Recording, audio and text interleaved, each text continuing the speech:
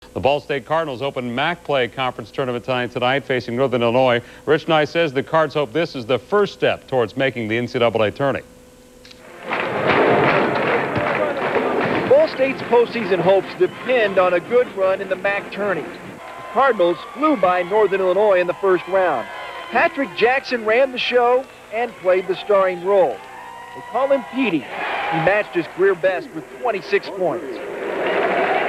Coach just keeps telling me to just try to lead these guys. And I think when I go, the team goes. So I just tried to come out and just bring a lot of energy and a lot of leadership. And luckily the shots were falling for me tonight. And I was just trying to play like I know I can. The Huskies pulled within 5 early in the second half before Petey led another outburst. He hit all 5 threes to go with 5 assists and 4 steals. Ball State pulled away for its biggest win of the season, 89-57.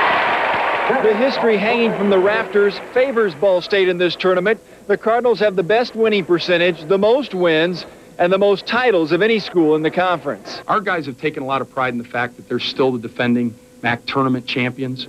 And as I told them, we're not going to defend the crown, we're going to go pursue a new one. The Cardinals head to Cleveland for a quarterfinal game against Marshall Thursday. I'm Rich Nye, Channel 13 Eyewitness Sports.